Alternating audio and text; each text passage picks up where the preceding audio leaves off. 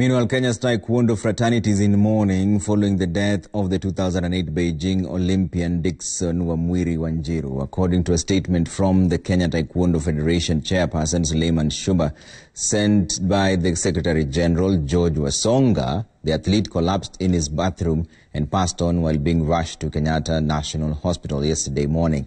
Wamwiri won gold at the African Games in Algeria in 2007 and 2 silver medals in Mozambique and Nigeria as well. He will be buried at his ancestral home this Thursday.